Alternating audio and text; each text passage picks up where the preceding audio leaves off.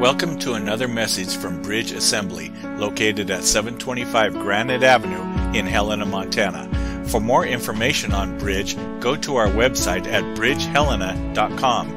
It is our prayer that this message will help you to connect with God, connect with others, and connect others with God.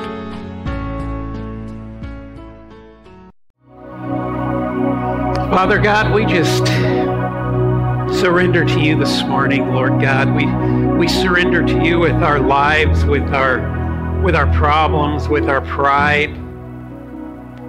And Lord God, where that existed, we now worship you. So Lord God, in this building this morning, in this house this morning, Lord God, receive our worship.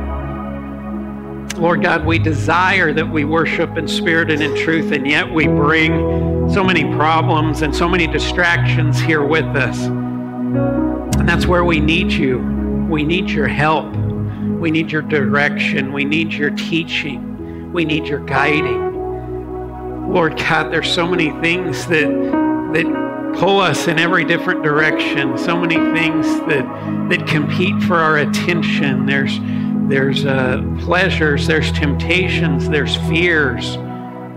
But Lord God, in this time right now, as we seek your face in prayer, Lord God, help us to lay all of those things down so that we can fully focus upon you. You're wonderful, Father. You are so wonderful. Jesus, we continually proclaim you as our Savior and our Lord, the true Son of God, the one who came and died for each one of us. Lord God, help us to fix our eyes upon those statements, those realities. Jesus, you're everything that we need. So Lord God, again, help us to focus upon you. Holy Spirit, we again ask you to be with us, not just this morning in this service, but to be with us every single day, every instant of every single day. Holy Spirit, we desire your wisdom and your discernment, but we also just desire your comfort and your counseling. So Lord God, if there's any hurting hearts in here this morning, Lord, I know that you are there. You are ready. You are waiting. So Lord God, help us to lower our defenses and to seek you and only you. Jesus, we glorify you in this place. We will always glorify you in this place. We will always speak your name in this place.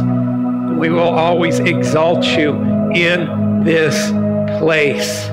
We pray this in your mighty name, the Lion of the tribe of Judah, the God of angel armies, the one that was and is to come, the way, the truth, and the life. Jesus, we speak your name with power and boldness. And we pray and ask in your name. And everyone shout it out. Amen. Amen. You guys can grab a seat. Thank you guys for being here. So much going on in the world. I truly believe with some of the things we're seeing, and I'm not going to get into these prophecies or those prophecies or anything like. Carl, can you bring those down just a hair? Those always get real bright for me. I'm just saying there's a lot going on, and being in the house of the Lord is a really good place to be, right? And to be together with each other. Can we worship God on our own? Absolutely. And we better be doing that. But there's something when the body comes together and we can just join with each other in worship, in praise, in companionship, in edifying each other. The church family is of vital importance. I will continually speak that, and I will continue to believe that. So thank you guys for being here. Let's dismiss the kids. Jordan's got the kids. It's going to be a good old time. It's going to be awesome. So kids, you are dismissed to go downstairs. Awesome stuff. All right, I've got a few announcements that I absolutely have to go through this morning, but I'll be honest, I'm itching to get into this message. So let's hit some announcements. First announcement, how many of you guys in here are planning to go to the Edgewater Farms corn maze today? No, you're not, because they're closed. We just found out that Edgewater is closed today. But there's a whole nother corn maze, and it's a much prettier drive to get there. It's right outside of Craig. You guys know where Craig is, right? On the Missouri River, world-class fly fishing. You guys know where Craig is. Come on, don't let me down here. So you just jump on the highway.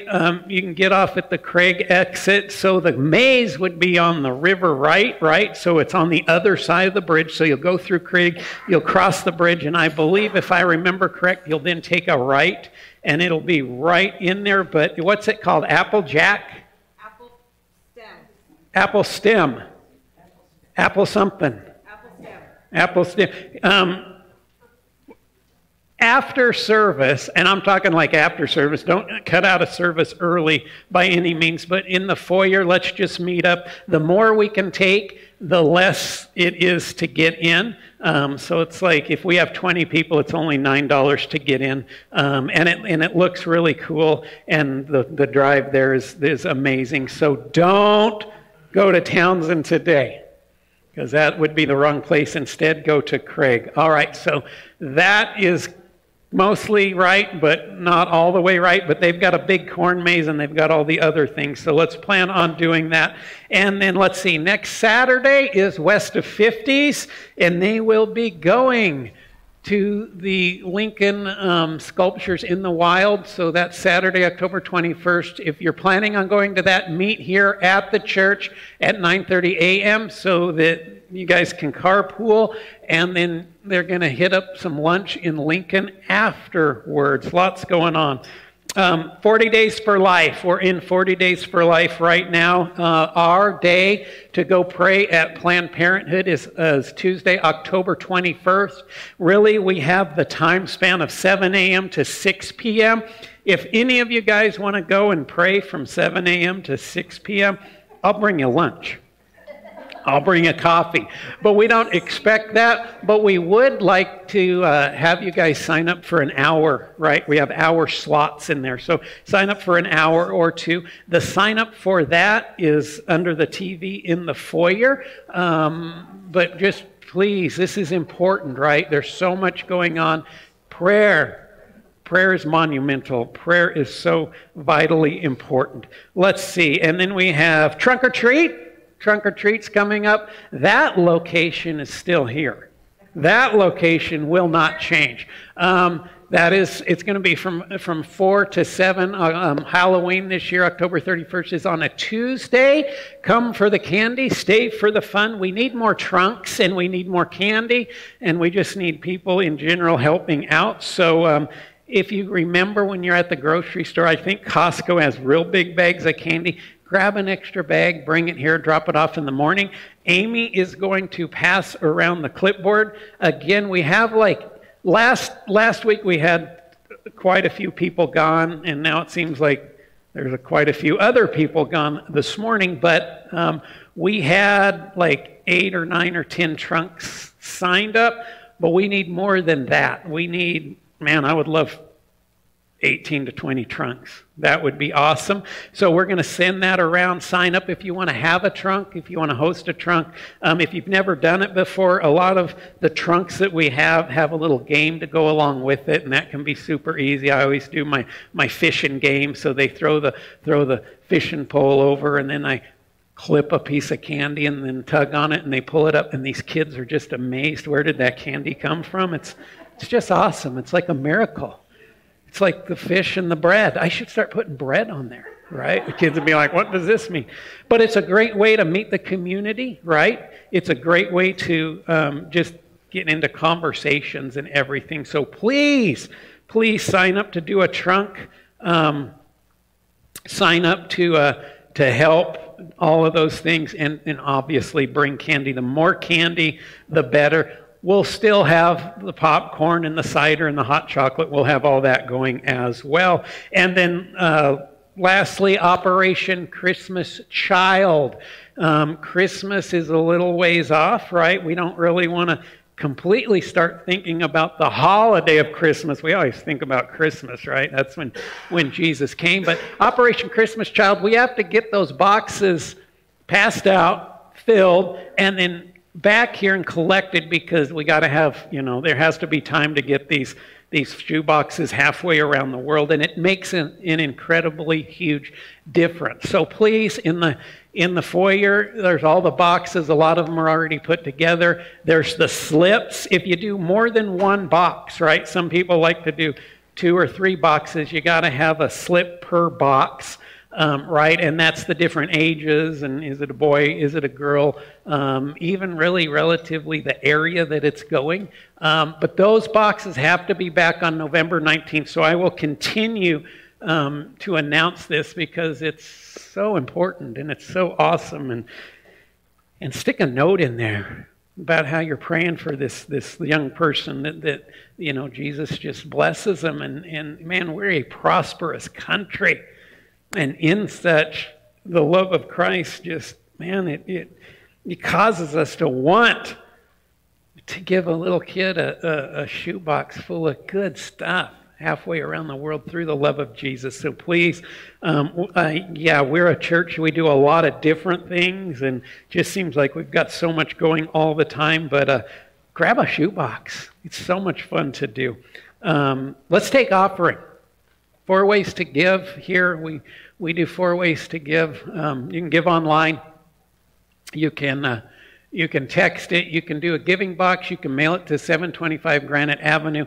Thank you for being a giving church. I'm going to ask something additionally, or offer something additionally this morning.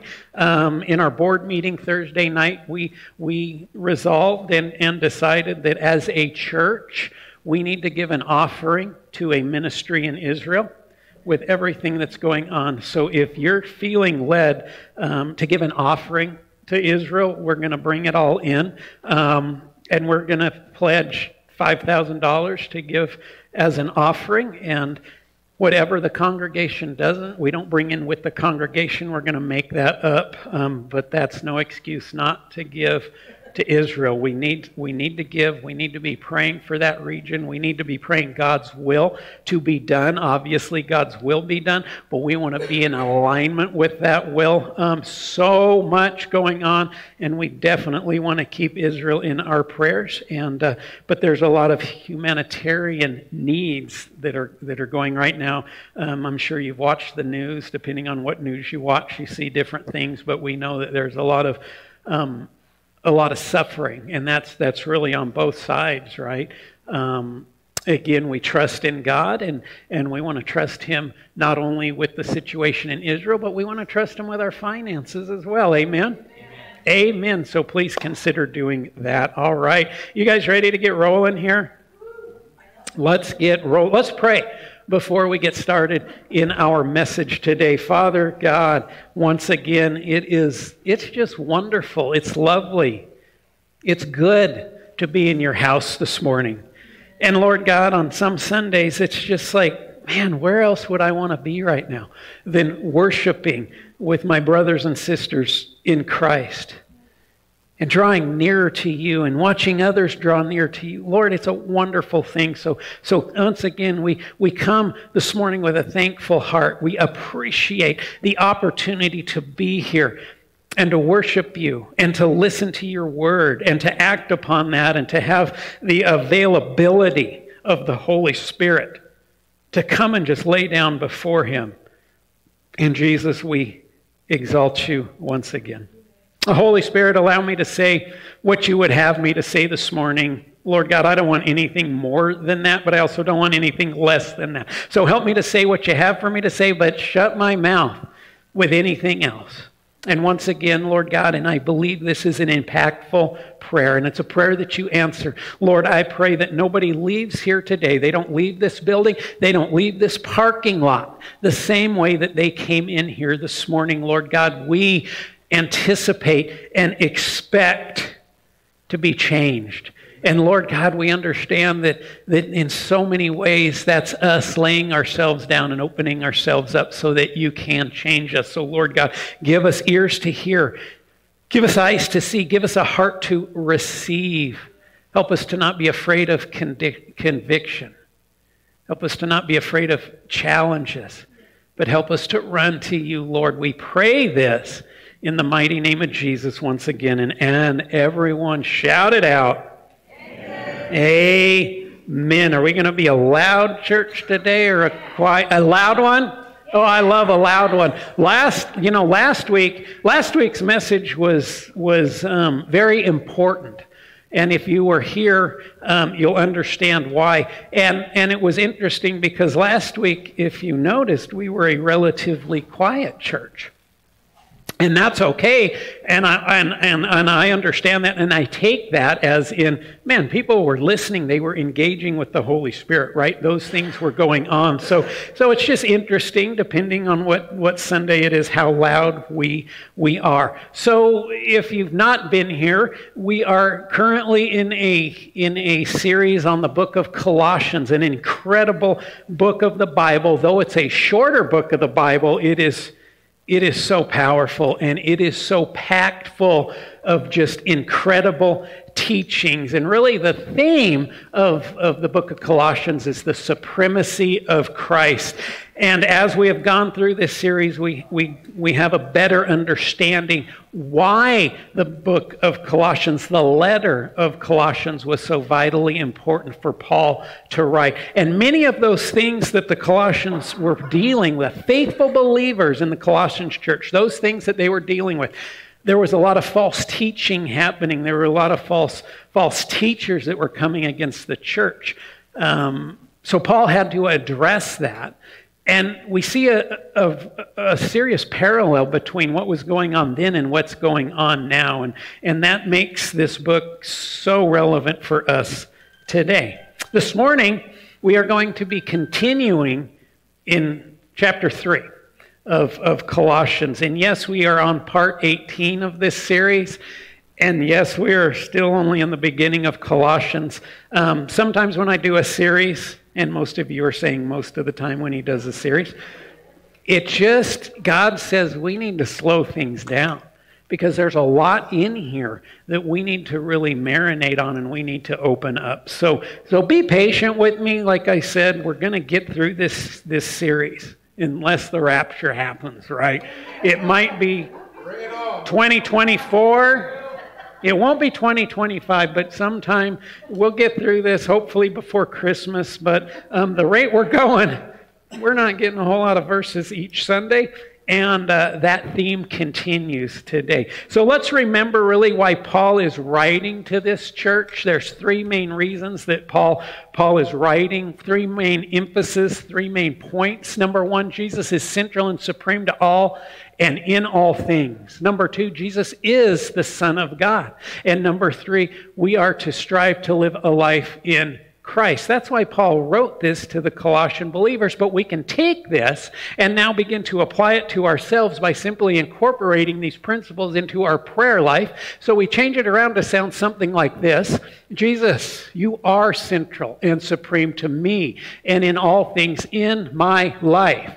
Jesus, I believe you are the Son of God. Jesus, I will constantly and continually strive to live a life in you as my Lord and Savior. See, if we subscribe to these three principles right here, our life is going to be very different. Our life is going to be changed. It's going to be much better. It's not going to be easier, right? We don't want to preach that false idea that if you come to Jesus, your life is going to be perfect and easy and you're never going to have a trouble or a tribulation. We know that we still will. It's how we look at those trials and tribulations. It's how we look at fear. It's how we look at uncertainty. When we have the eyes of Christ, everything changes. Now we need to take these three principles and we need to remember them, and we need to use it really as a base of context as we look into our text today.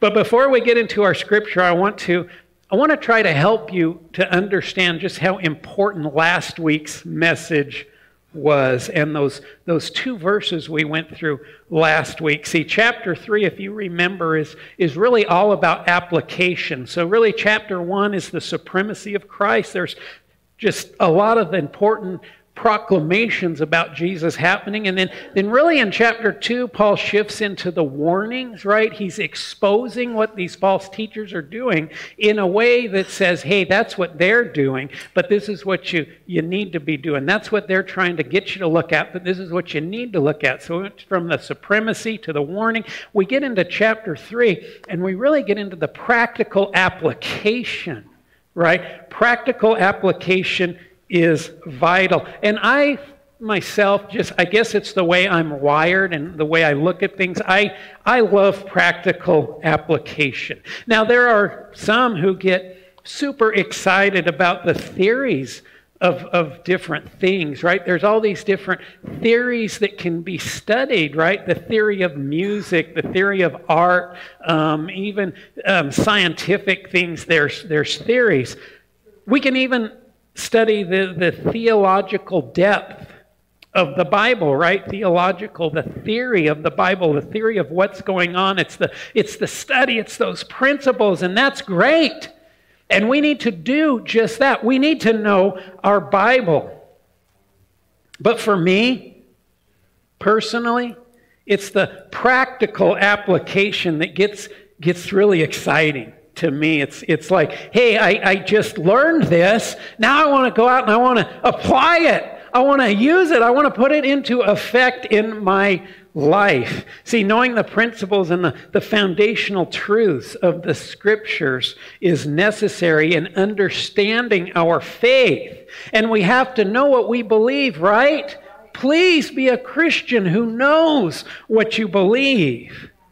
But practical application, on the other hand, is taking what we know, what we profess to believe, and actually living it out.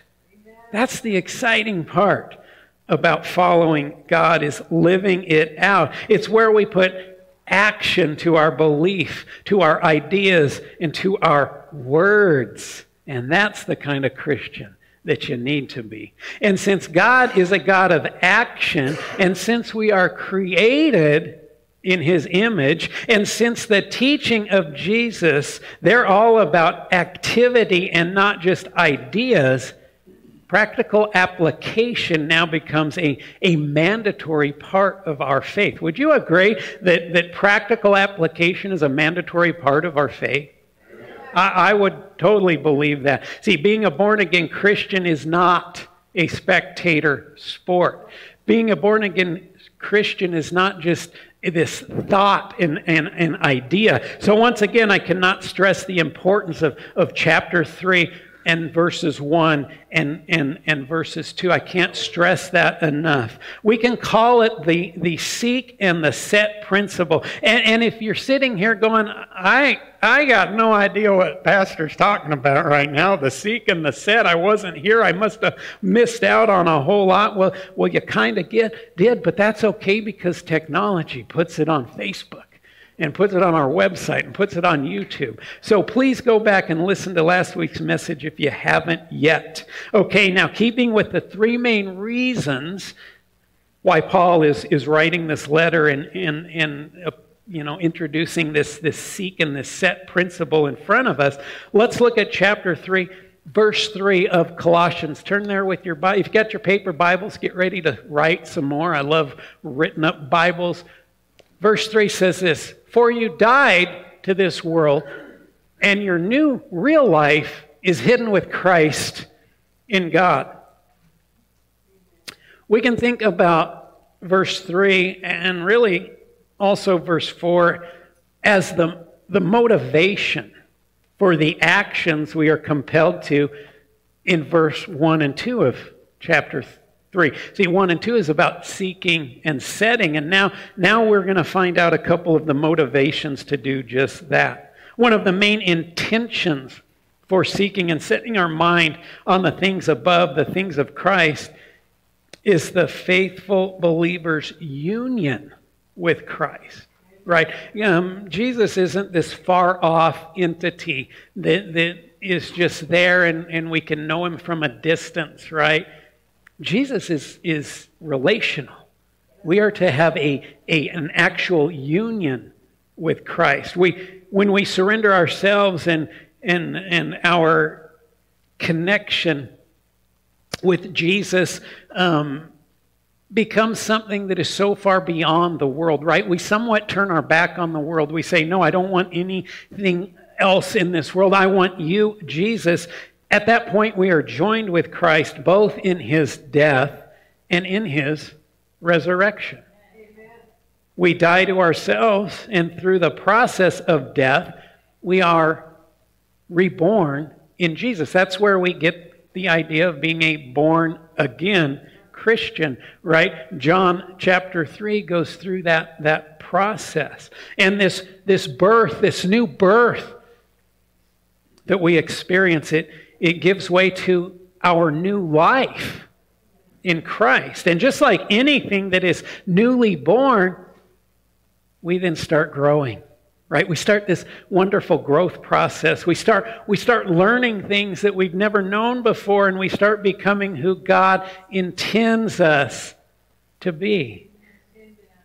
But here's the difference than many newborn things and what they experience. The difference is, and the exciting part is that growth and that learning and that becoming, it never ends. It never ends.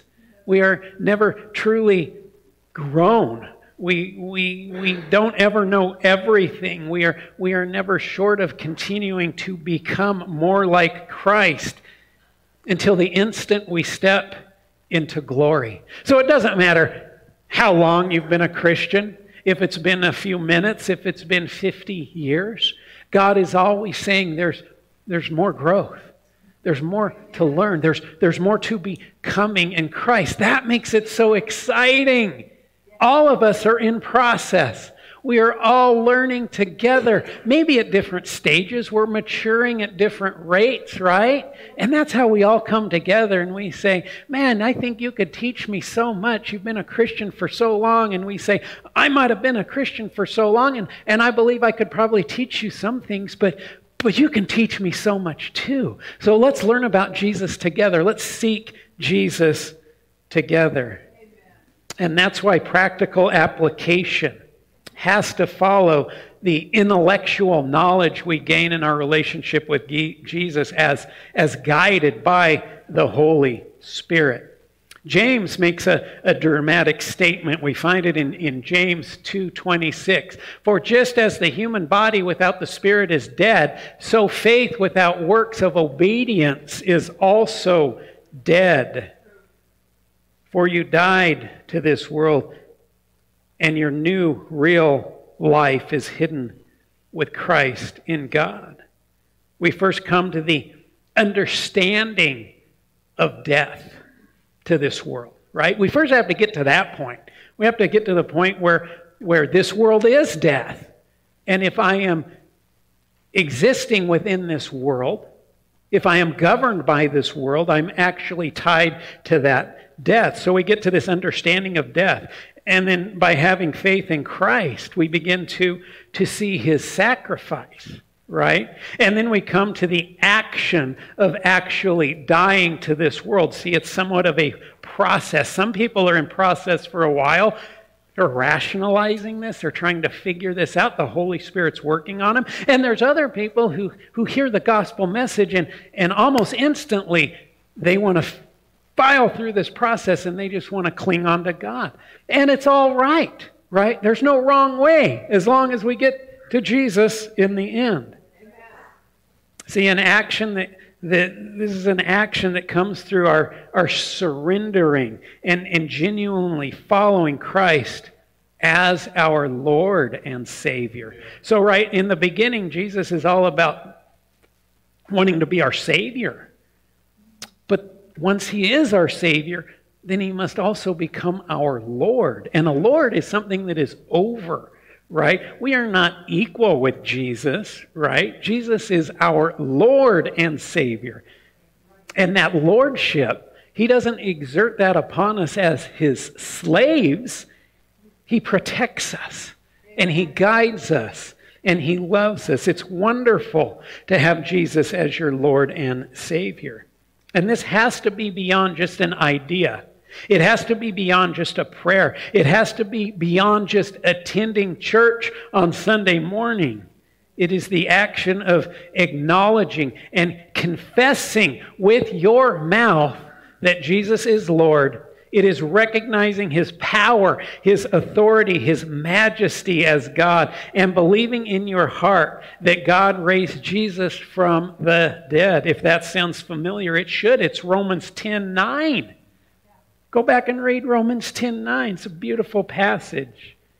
And that action continues as you turn from your old life and those things that you have died to, and you turn toward Jesus, and you start following him on a daily basis. Look at John 10:27. The sheep that are my own hear my voice and listen to me, and I know them, and they follow me. What a gorgeous, beautiful picture that is of our shepherd. And yes, you are sheep. I hope nobody is surprised about that. And if you know anything about sheep, it's a very appropriate example of really who we are. But we need the shepherd. And we need to know his voice. And he knows us. And he calls and we follow. Now I know most of you in here have heard all of this. And I'm so glad that you have. But what I want you to understand is the importance of actually applying what you know. Isn't that where it all comes down to? By Paul stating these words in verse 3 of chapter 3, here in Colossians, he's implying that those things that are apart or alien or foreign to Jesus should also be apart or alien or foreign to the born-again believers. Remember, I don't know, it was probably late 80s into the 90s. The bracelets, what would Jesus do? Right? That's a great principle, but of course, like everything else, that got diluted into all sorts of other things. It became actually a fashion statement. See, you were supposed to wear those bracelets, and when somebody would come up and say, "Hey, Mike, what's that bracelet all about?" That was an opening to share the gospel, and then you were supposed to actually take your bracelet off and give it to that person, right? But it got to the point where people liked their bracelets. It's fashionable, so I'm going to just keep my bracelet on and things like that. But we need to be putting into practice, we need to understand, okay, what would Jesus do? What would Jesus approve of? What would Jesus disapprove of? Right? And we need to say, well, if that's Jesus' mindset, if that's Jesus' attributes, I need to adopt those into my own life. That's not just in theory, that's also in application. It's in practical application. And that in itself can be a whole different challenge, can't it? Because we can sit here right now, Sunday morning, and I can share scriptures, and we can all agree, oh, that's good, that's important, that's truth. I totally believe that, but when we leave here and the influence and the cares of the world come crushing down upon each one of us, when we go to our job tomorrow, when we step into relationship or family dynamics, those theories can be really hard to transfer into the practical application. It's a challenge. I understand that. And more importantly, Paul understood this. Look at what Paul says in Romans 7. This is 19 and 20. For the good that I want to do, I do not do. But I practice the very evil that I do not want. Anybody relate to that? But if I am doing the very thing I do not want to do, I am no longer the one doing it. That is, it is not me that acts, but the sin nature which lives in me. See, we can have this understanding. And it's this understanding that's based on faith. And we can even memorize all the scriptures that we need. But living it out can be hard because of the constant conflict with our sin nature that consistently wants to try to take hold of our lives. It's a battle out there. It's a true battle. So it's important in this battle between our human nature and the nature of God that we keep seeking and that we keep setting our mind upon those things that are above, those things that are of Christ and not the things of this world. Back to Colossians verse 3. For you died to this world, and your new real life is hidden with Christ in God. The death with Christ is followed by resurrection with Christ. So our life, the life we now live, is indeed hidden with Christ. See, the Greek word used here for hidden is to conceal properly by covering. Right? That's what hidden means in this context. It's to conceal properly by covering. It means that we are kept laid up with God in heaven. See, when I read this, especially in light of the proper definition of hidden, I cannot help but to feel confidently secure in God's hands. Doesn't matter what's going on in my personal life right now. I'm confident that I'm held in God's hands. I can look again halfway around the world. I can watch the news. I can see what's happening in Israel. And if I have enough of a knowledge of Old Testament prophecy, I can say, oh my gosh, look at all this. This is happening. This is making me fearful. But if I'm properly hidden in Christ, I know that God is good and that He holds me secure in His hand. See, that's what I feel. I actually feel that.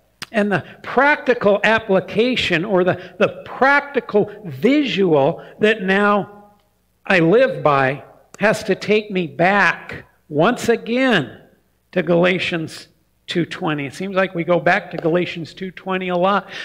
I have been crucified with Christ. That is, in Him I have shared His crucifixion. It is no longer I who live, but Christ lives in me. The life I now live in the body, I live by faith, by adhering to, relying on, and completely trusting in the Son of God who loved me and gave Himself to me. Amen. Look at the words of practical application here. And if you're in the Amplified Bible, underline them if you want. Words like crucified, shared, adhering to, relying on, completely trusting. What an incredible way to live our life and to live out our faith. Be encouraged. God is on His throne. Be encouraged. Jesus is the Messiah. So Colossians 3:3 tells us that the believer's life is not only secure, but it is also belongs in the very real and in profound sense to the invisible spiritual realm, right? God is keeping us as we speak. Now let's look at verse 4, Colossians 3, verse 4. When Christ, who is our life, appears, then you also will appear with Him in glory. And we just learned that the first motivation for seeking and setting our is really our union with Christ in His death as well as His resurrection. Now in verse 4 we find another motivation. It is the promise for the believer's future realization of a life with Christ in glory for eternity. Hallelujah is right. How can we just not be like, oh my goodness, this is amazing. After all of what Christ has done for me now, I have the promise of a life with Christ in glory for eternity. See, one day, this connection between us and Christ, which is truthfully, really, it's an inward experience, right? What's going on with our relationship with Christ? It's an inward experience. One day, it will come into full and open manifestation. We live with Christ in a spiritual faith right now. Right here, this morning, we live in a spiritual faith with Christ. But today is just a part of eternity, and there is so much more. We are moving through this very minute, tiny little segment of eternity right here and right now. But a tangible eternity, a life with Christ, is what awaits the born-again believer. Eternity with Christ. You know we're all eternal beings. Every single person is this eternal being. And every person will live forever. It just depends on location. Right? Those that don't know Christ don't cease to exist upon their death. They go to a horrible place called hell, which is a complete separation of Jesus and all his attributes. Those who know Jesus, that are born again, look forward to an eternity with him and all his attributes: love, hope, light itself, goodness, patience, compassion, understanding, relationship, all of those things. That's what we can look forward to. And with confidence in our Lord and Savior, we can not only look forward to it, we can expect it. We can expect it. We don't say that boastfully, not boasting in our own arrogance or our own effort, but we boast in Christ. And in Christ we can expect it. So we keep seeking and we keep setting our mind on the things that are above, the heavenly things, not on the things that are on earth, which only have temporal value. This earth is passing away. Many of the things that we invest our time and effort and finances and all those, though they may give us some enjoyment, those are temporal. Those are passing away. They don't have an eternal impact. This stuff is so great because it is so practical. It's so practical for us right now, as well as practical for us in an eternal sense. See, when we come to Christ, we die to our past life and he becomes our life. We call him our life because Jesus is literally the essence of our life. That can be hard to wrap our brains around, at least for me. I can't totally wrap my brain about my life being so intertwined with Jesus that it's no longer my life yet my heart is beating and I am breathing and I can do things on my own. I can make choices upon my own. So it's really hard to wrap our brains around. But Jesus gives us life where once only death lived. And I think that we can come to understand just a little bit more. But he also nurtures us in that life. Aren't you glad? Aren't you glad that God is an active God? He is a relational God. He nurtures us in our life. He sustains us in his life, which is eternal life. Look at Romans 8:10. In Christ, if Christ lives in you, though your natural body is dead because of sin, your spirit is alive because of righteousness, which he proves. I once heard a physiologist say that as soon as you're born, your body starts to decay and die. Right? How many of you guys can relate to that? oh yeah, I feel that decay, or if it's tooth decay, if it's whatever. It's just as soon as we're born.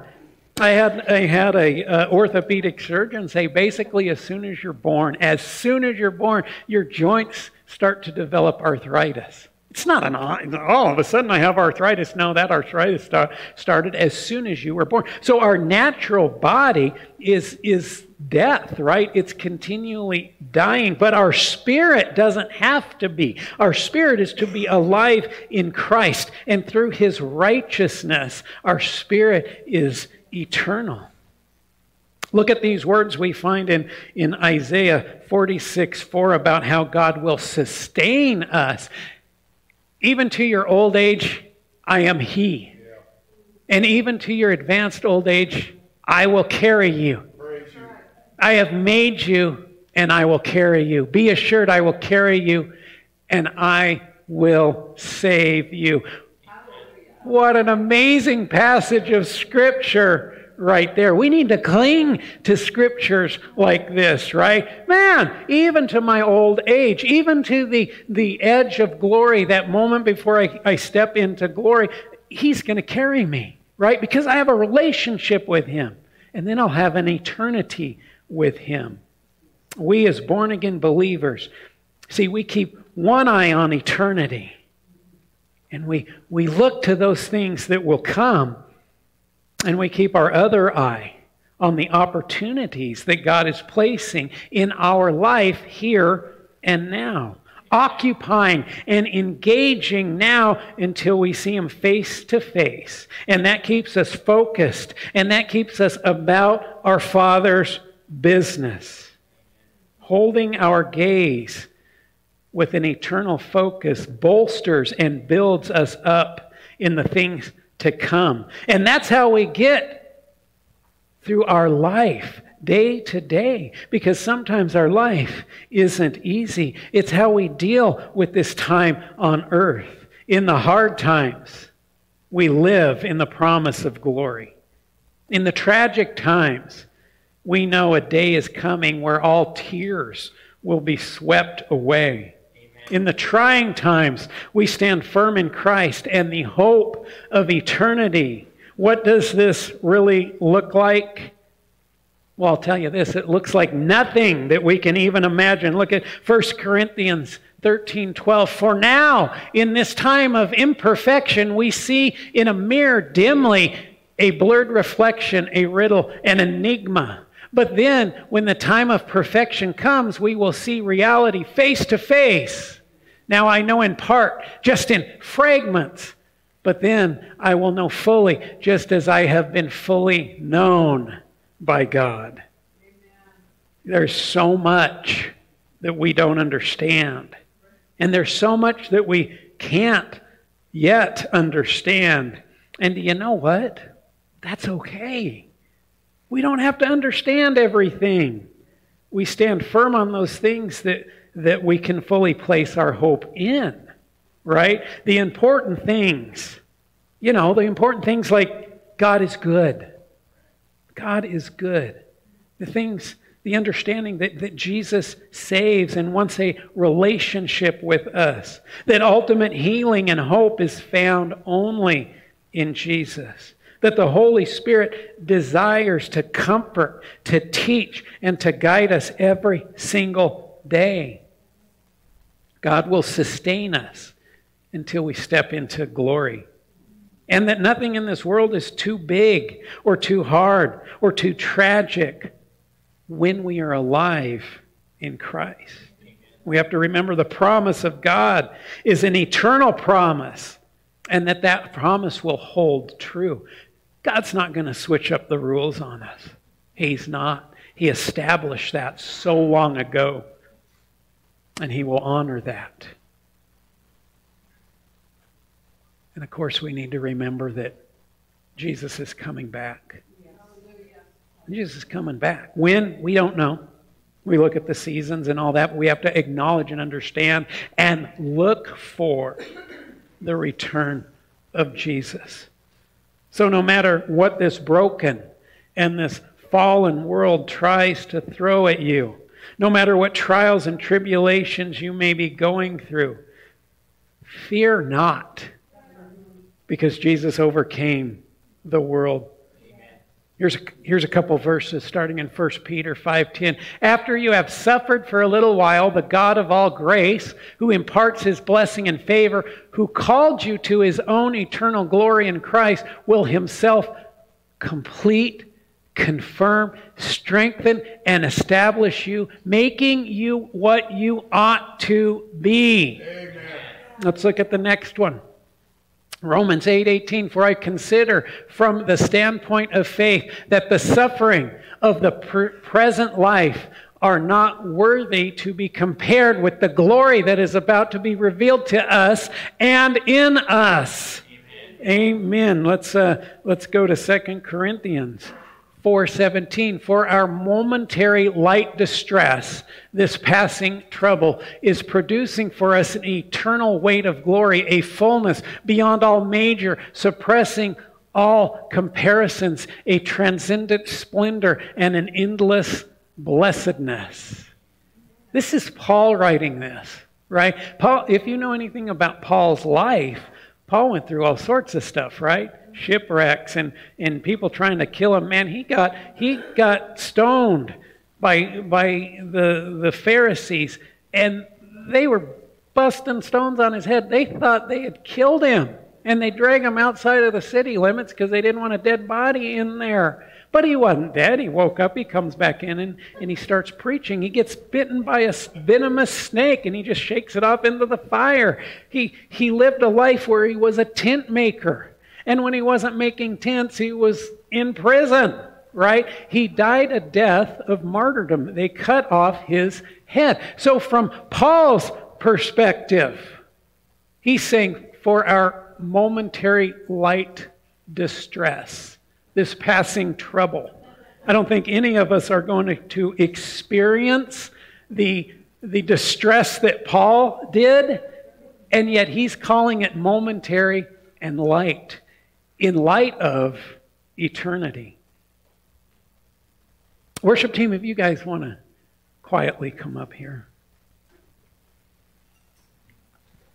I'm going to talk to each and every one of you in here. Go ahead and bring those lights down right now. Let's drop the lights. We want it intimate in here. Tune out everybody else. I'm not talking to the people that are around you. Right? I'm talking to you. I'm talking to each one of you. If this morning you cannot confidently identify with Christ and His promise, if you have any question about your eternity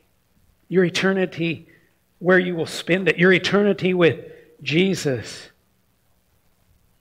maybe you just want to affirm your faith in Him this morning. With no condemnation from anyone in here this morning, just give me a hands up. Give me a nod.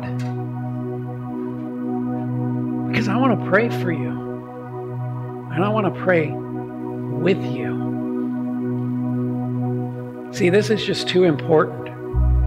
With the way this world is going, the things that we are seeing, the open defiance and deception,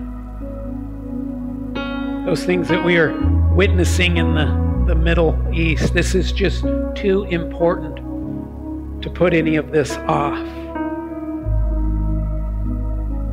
So I'm going to pray.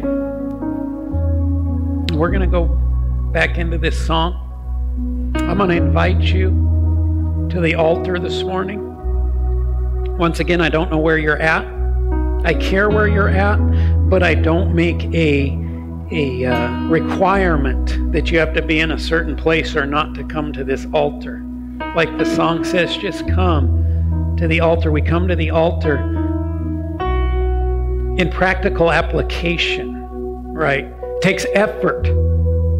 It takes a physical effort to come to the altar. Can God meet you in your seat? Yes. But there's a humility and a surrender when you make that walk to the altar.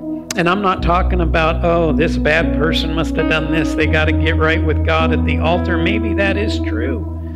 But sometimes we just need to come to the altar to affirm our relationship with Jesus, to worship with Jesus, to bask in the Holy Spirit. That sounds pretty good, doesn't it? It sounds like something that we need to be doing.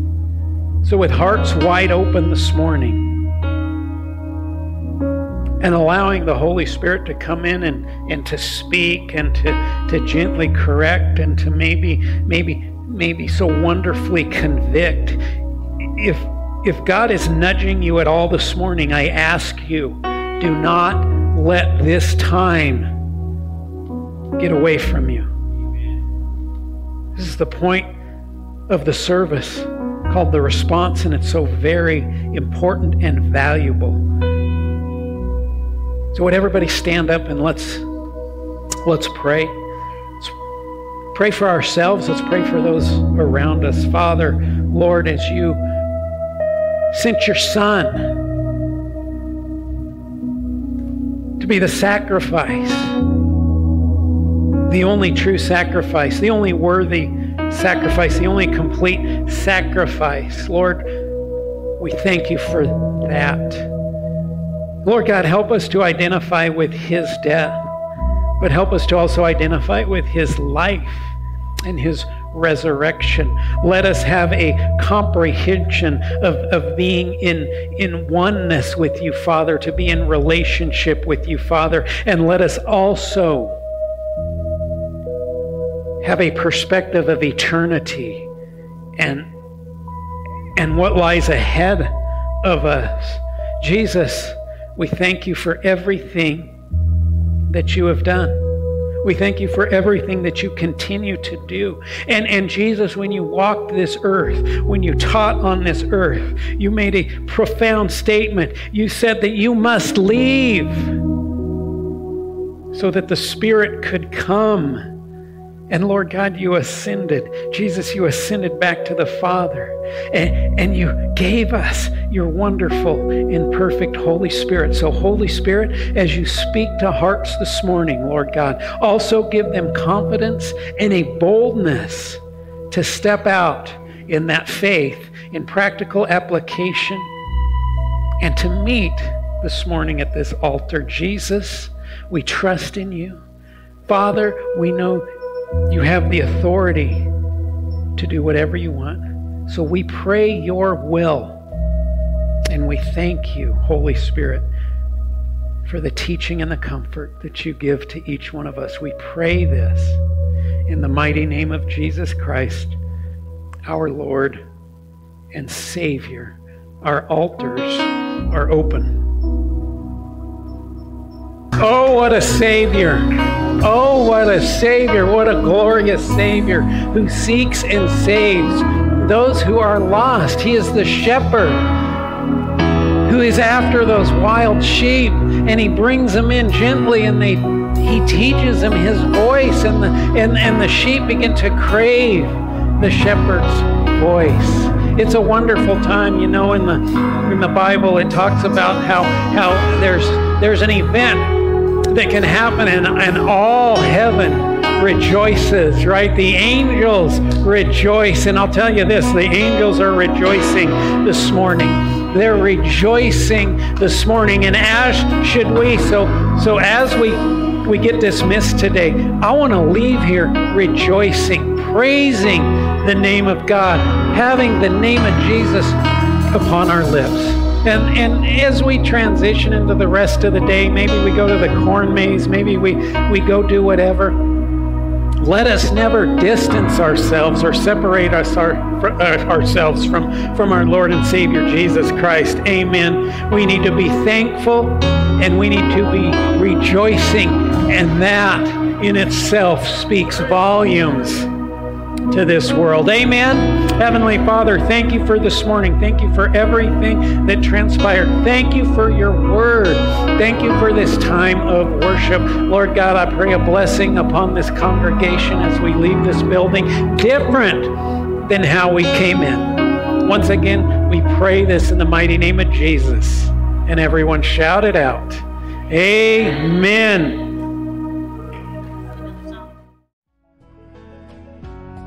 This concludes today's message. We hope you can join us next Sunday for services beginning at 10 o'clock a.m. at Bridge Assembly located at 725 Granite Avenue in Helena, Montana. For more information about Bridge Assembly, go to bridgehelena.com, and we hope you can join us next Sunday with Pastor Jason Metz.